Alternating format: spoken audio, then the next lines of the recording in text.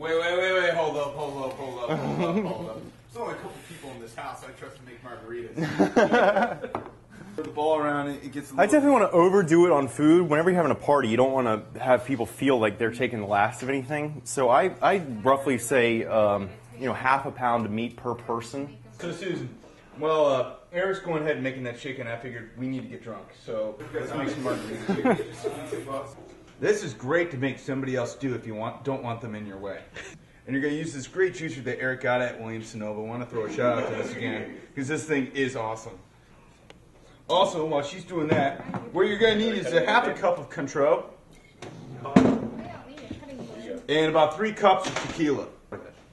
And then you're going to also need a half a cup of lime juice.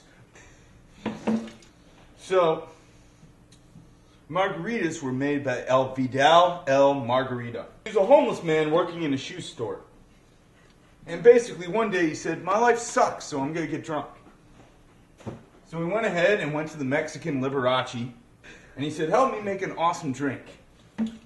They came up with this really great drink called margaritas. So alright, we got the lime juice in there. Half a cup that. Also, we're going to need some agave nectar, I believe. The orange liqueur. Yeah. Orange liqueur.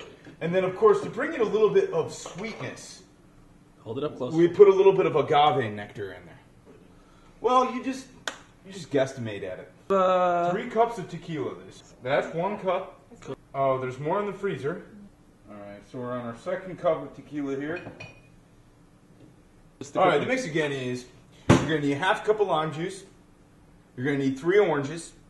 You're going to need 3 cups of tequila and 1/2 cup of Contro and just a little bit of agave nectar.